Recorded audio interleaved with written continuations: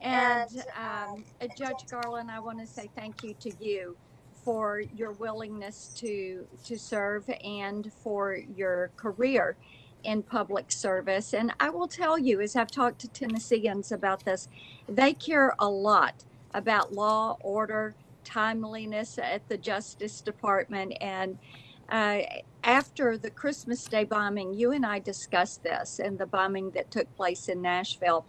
They really are interested in the principles and the convictions of our nation's top law enforcement official.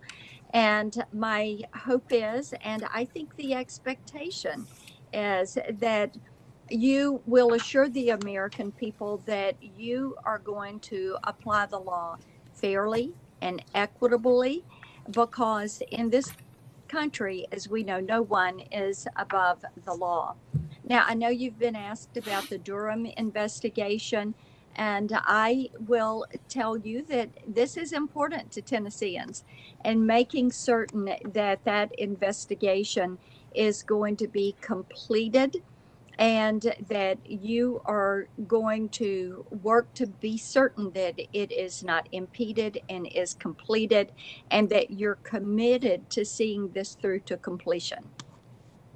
Well, thank you, Senator. I appreciate it, and I appreciate the opportunity we had to discuss these matters earlier as well. As I said, with respect to the Durham investigation, I don't know anything about it other than what has appeared in the media. The investigation has been discreet, as appropriate, with respect to expressions of its status. I understand that Mr. Durham has been permitted to remain in his position, and I know of nothing that would give me any doubt that that was the correct decision. And I appreciate that. And likewise, we had discussed the investigation into Hunter Biden's business dealings.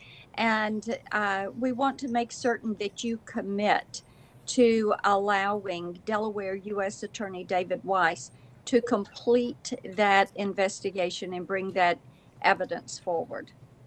And similarly with Mr. Durham, I don't know anything about that investigation other than what I've read in the media. And again, that investigation has been proceeding discreetly and not publicly, as all investigations should. I understand that the Delaware U.S. Attorney was permitted to stay on as U.S. Attorney, and I, again, have absolutely no reason to doubt that that was the correct decision. And let's talk a little bit about China, because we discussed some of that for the record. And our last DNI had stated that China is our greatest threat. So I would like to hear from you. Do you agree that the Chinese Communist Party is an enemy of the American people? Well, I don't have the same familiarity with the intelligence information that the director of national intelligence has. So in terms of comparing, say, the threat from China and the threat from Russia, I'm just not competent to make that. And that comparison, and I have learned in my professional career not to make judgments on which I am not competent. But I certainly, from what the director said, there's no doubt that China is a threat with respect to hacking of our computers, hacking of our infrastructure, theft of our intellectual property. All of these are very difficult problems, and we have to defend against.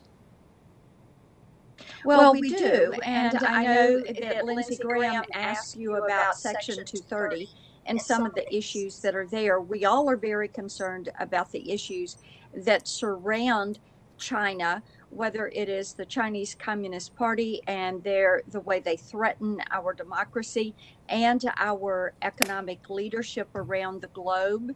And we're also concerned about the Chinese military links into our American universities through things like the Confucius Institutes. And for instance, Recently, there was a situation at Harvard with a cancer researcher, and he was caught trying to smuggle 21 vials of biological material out of the U.S. and get it to China.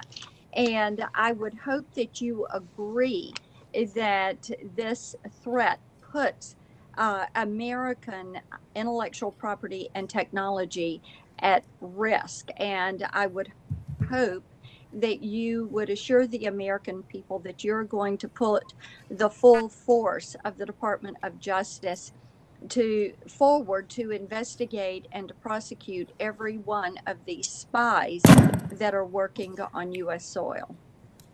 Well, Senator, I'm not familiar with that circumstance, so I can't comment on it specifically, but I can assure you that the Justice Department's National Security Division was created in part for the purpose of ferreting out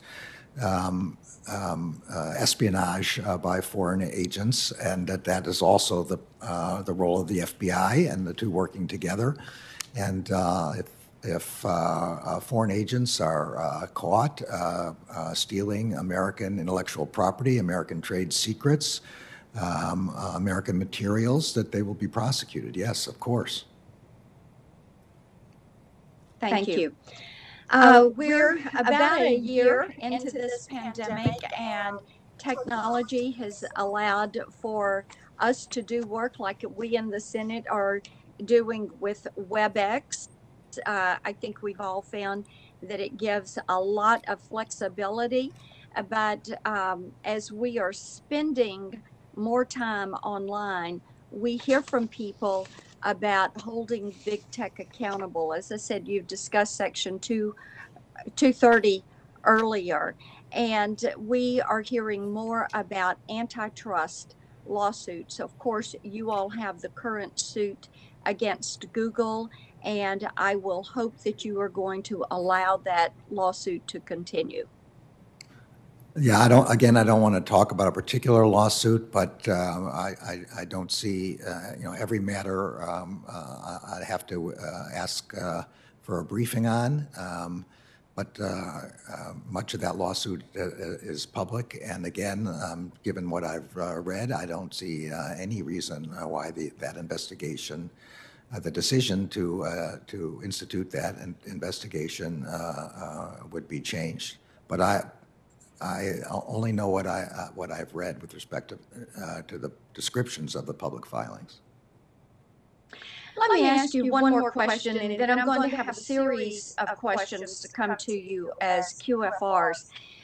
The President Biden has talked about reinstating the Obama administration practice of paying settlement money from winning lawsuits to third-party interest groups like La Raza, the National Community Reinvestment Coalition, and the Urban League.